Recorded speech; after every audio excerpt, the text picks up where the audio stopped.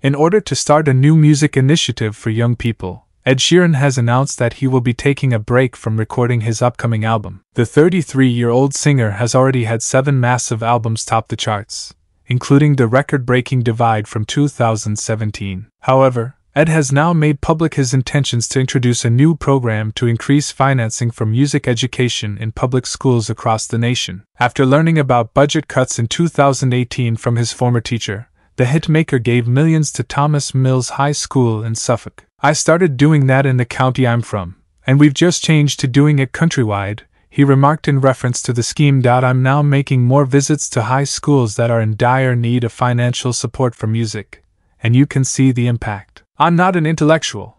I'd be laughed at in the real world. However, because I was so good at music, many assumed I was talented in some other area.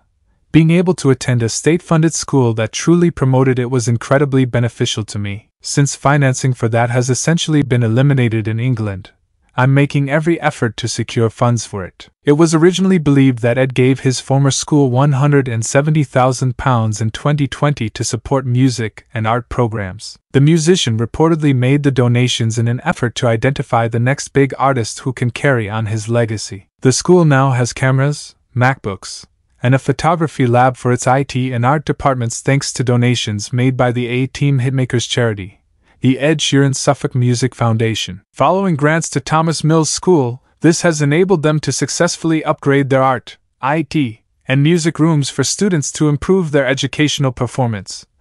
A report from the charity's trustees was obtained by The Sun. Soundproofing, a new photography studio, and several high-end composition and recording software programs have been purchased and installed. Students and staff at this school are fortunate to have a benefactor who knows and appreciates the value of the arts in education, how important they are, and how they can truly change lives, said Richard Hanley, the school's director of music. The Aldeburgh Hospital League of Friends, a local charity, and a primary school have received a grant of £20,000 from the foundation, which aims to assist young people living in Suffolk with grants for studying or performing music.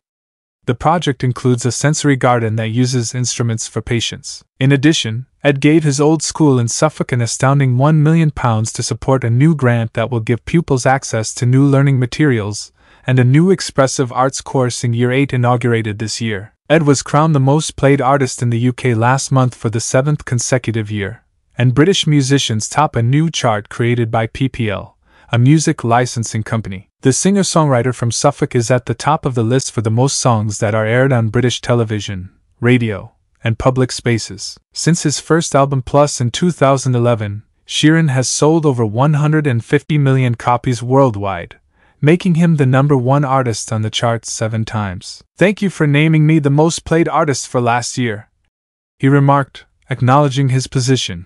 "Thank you to my team, not just for me, but for every other artist you collaborate with as well. I'm glad you're receiving this acknowledgement."